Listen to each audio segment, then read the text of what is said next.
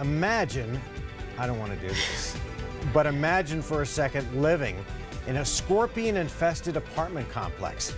That's what one woman in Mesa is dealing with right now. And all of these desert dwellers that you see, she claims that she caught in the apartment. And rightfully so. This mom describes it like a nightmare, one that she can't wake up from. And she's taking matters into her own hands. Team 12's Ryan Cody spoke to her just a little while ago. Ryan.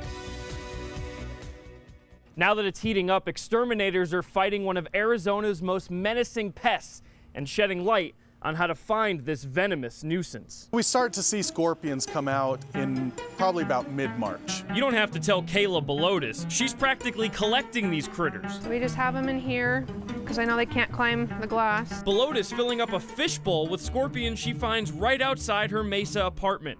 These are just the ones from tonight. I just don't want to find them every single day. That's where it's a problem, is every day I'm finding them. I can't just get a break. And now that the summer's coming, I'm really worried. Mostly because of her 2 kids, so she takes a black light almost everywhere she goes. If I get up to go to the bathroom, I shine it through my path. Each night we'll shine it all around the kids' floor and all that, just to make sure they're not there. The bark scorpion has the most potent venom of all of the scorpions, and that's the one that we find most here in the valley. Jeremy Miller with Urban Desert Pest Control uses the same tool as Belotis. Even if you've never used one before to search for a scorpion, once you come across it, it's going to stand out like a sore thumb.